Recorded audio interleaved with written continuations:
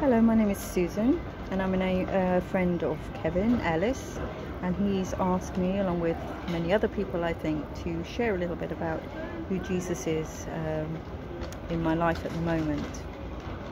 Jesus has been someone I've been aware of for all my life really, and has meant different things at different times in life. Yesterday, Ali, my husband, and I travelled on the boat from Amalfi to Naples, and it just reminded me of a metaphor, of a way of understanding Jesus just recently for me. In my hallway at home, just behind the door, I have a picture rug nailed on the wall, and it depicts a small boat with a larger character in it. I think is Jesus for me, and a smaller character in front of Jesus who I see as myself, or each one of us. Jesus is pointing the direction this way, and the younger character has the wheel to the ship in his hands. That image of being in the boat with Jesus has been quite important to me over the last year and a bit, as I have retired from parish ministry and been on a bit of a journey searching of who am I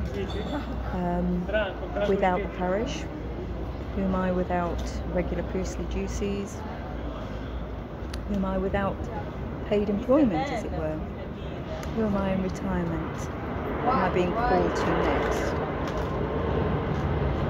And the idea of Jesus being in the boat,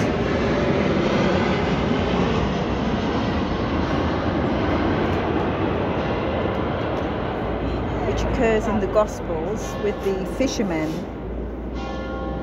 Jesus coming out with them,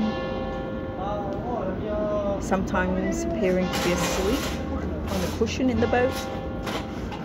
Sometimes we're not always aware that Jesus is there with us.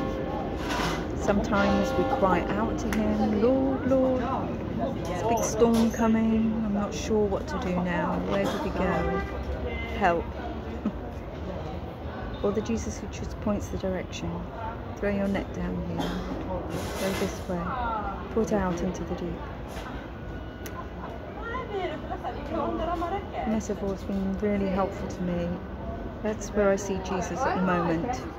He's travelling with me, alongside me, in my small boat of life, on the much wider ocean of life and existence.